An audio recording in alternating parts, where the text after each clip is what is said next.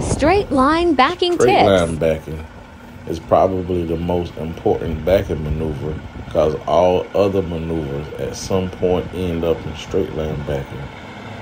And the actual success of your straight line backing starts before you go put the truck in reverse. It starts on the pull-up, how you set yourself up. When you're pulling through the lane, you actually need to look back in the mirror to check your position in the lane. You want to make sure you're in the middle of the lane and as straight as possible on your pull-up. Now you pull forward until the rear of your trailer exits the lane until it's on the front side of the cones, and then you stop. Now, here's a tip. When you're backing up, when you look in your mirror, instead of looking at the very rear of the trailer, look at the trailer on top of the drive axles or your tractor, where I'm pointing now. Since the drive axle wheels are always one in front of the other, you can see when the trailer starts to turn one way or the other, you can see that immediately.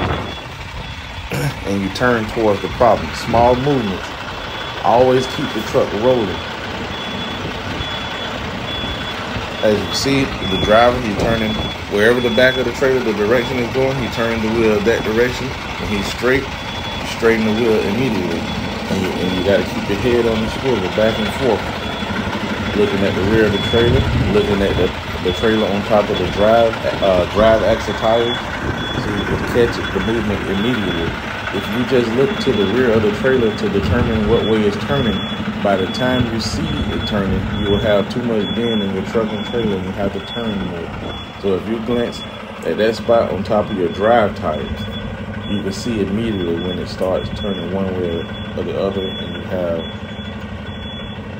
the best chance of correcting it as swiftly as possible. Like I said, don't stop. I see a lot of students, they stop rolling backwards. And when you stop rolling backwards, for some reason, you continue to turn the steering wheel. And then you oversteer. Keep the truck rolling backwards so you won't oversteer. You can't see the way you need to turn if you're not moving.